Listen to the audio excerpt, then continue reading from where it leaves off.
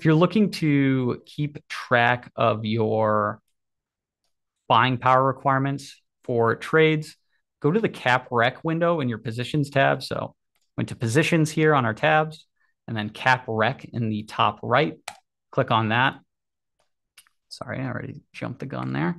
But once you're in your cap rec window, we're going to see based on the account we have selected. So it's our pink account or our purple account where we had that Netflix trade.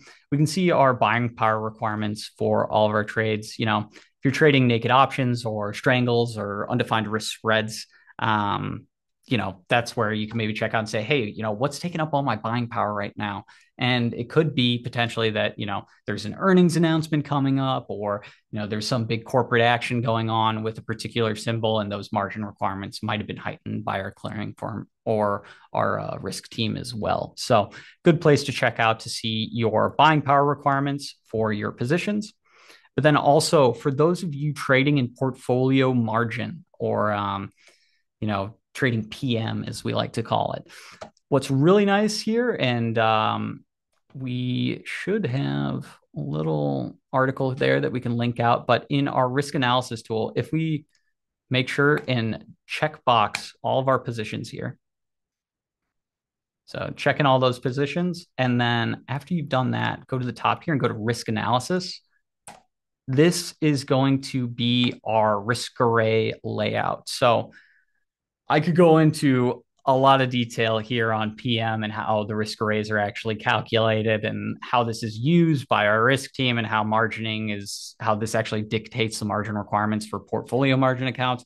It's a whole deep dive. It'd probably take us into the late nights, but just to kind of give you guys a basics of what this is actually doing here. So we had our different symbols, our different trades.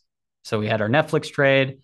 Here we actually had just a share in RIVN2, but this is actually showing us based on different implied volatility shocks as well as movements in price where our theoretical profit or loss on this position would be and then it's just based on Black-Scholes options pricing model. So in this case, we're looking at this spread here.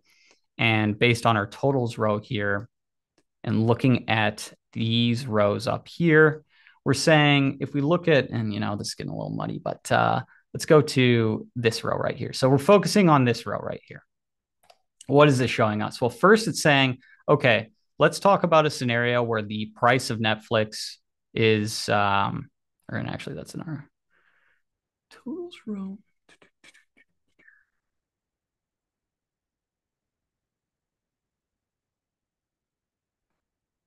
Oh, sorry, I am blind today. Okay, yeah, we're hitting the end of the day. It's getting rough. But okay, here we go. So we're actually going to redraw this because I added in that a little bit more. Boom.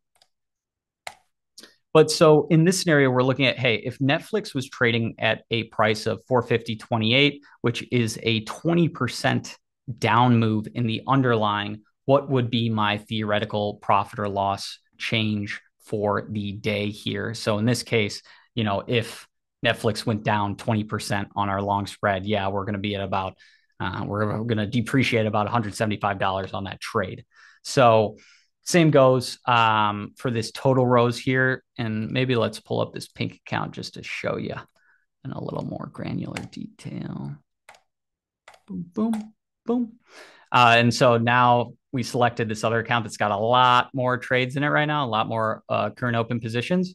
But what's really great about this tool is instead of, we're just looking at one position there, if we wanted to look at our entire portfolio of all of our open positions, futures, equities, cash settled indices, all that jazz, where our profit or loss for our net portfolio might look like based on these different moves up and down. We can see the totals row here is showing us, if based on all of our positions we have open in this account, if these symbols generally went down about 4% or 10% in this case, based on the certain risk profiles of each symbol that where your net appreciation or depreciation might go.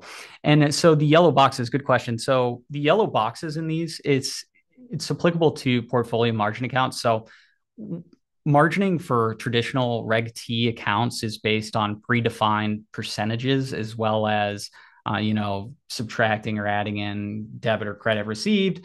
And then when you get into PM, it's a risk-based approach. It's not based on a certain percentage of the notional value. Instead, PM is saying, hey, we're looking at kind of the overall risk of all the positions in your account, and we're testing based on Black-Scholes options pricing model of, if there is a 20% up or down move for in your portfolio or in the market right now or different shocks, what is the most you could potentially lose that day? And that is actually what dictates what your margin requirements are in a portfolio margin account. So those yellow boxes there are actually showing you, in this case, if this was a portfolio margin account, right now this is a Reg T account. So the margin requirements are a little bit different, but theoretically, if it was our buying power requirements for all the positions in our account right now would be about $3,000 or $3,100.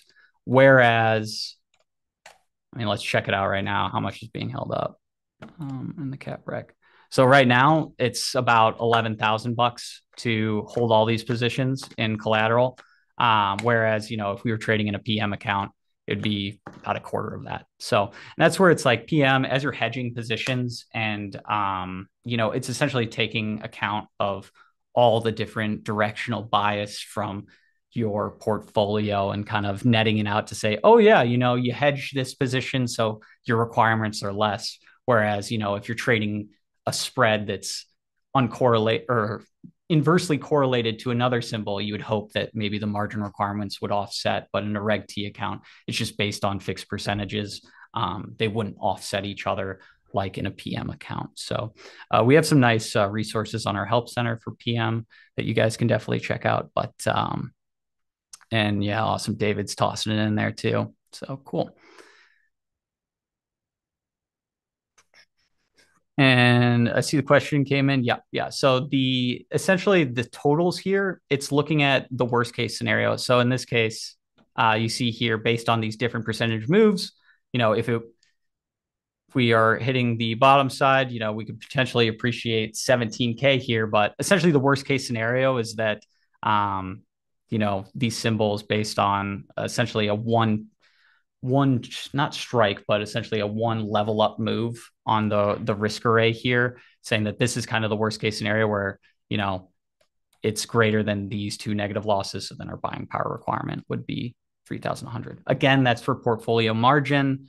The account equity requirements for that is 175,000 to sign up with our clearing firm and 150K to maintain. So for some of you with a little bit of a larger account, it's definitely very nice and I'd check it out. But if you're working off a little bit less, it's going to be out of reach for right now.